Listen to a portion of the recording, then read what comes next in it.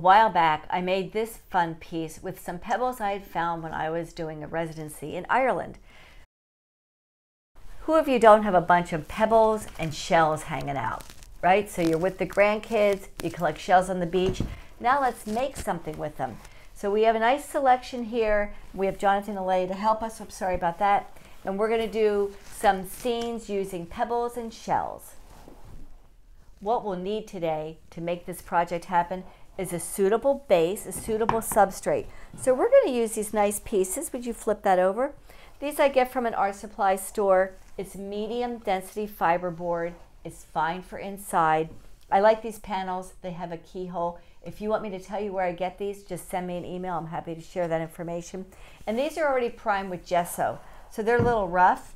But we're going to be using pre-mixed thin set today as our adhesive. So what I've done with this piece is I've actually taken a box cutter and done a little additional scoring just to give it a little more tooth. So I have an extra couple of these substrates. Rather than have the kids lay on the piece that we're actually going to glue on, I have them dry laying on one just as a template because we'll have to move everything over when it's time to glue. How funny is that? Oh, that's a nice head.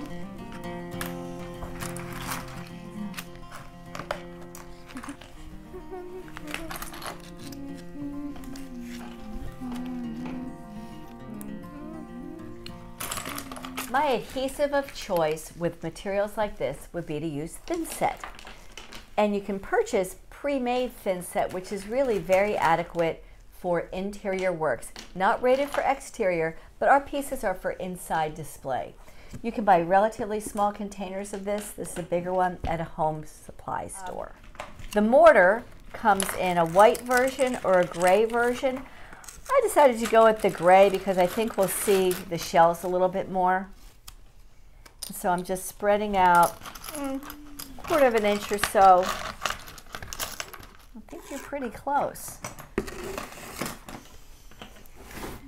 So, again, remembering where our keyhole is, I'm going to set this down so my friend here can actually begin to glue.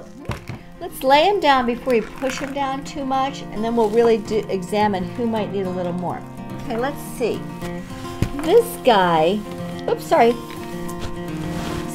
A little test is to try and pick a piece back up ever so gently, because if it picks up too easily, then it doesn't have what's called a good seat. But most of these pieces are pretty firm.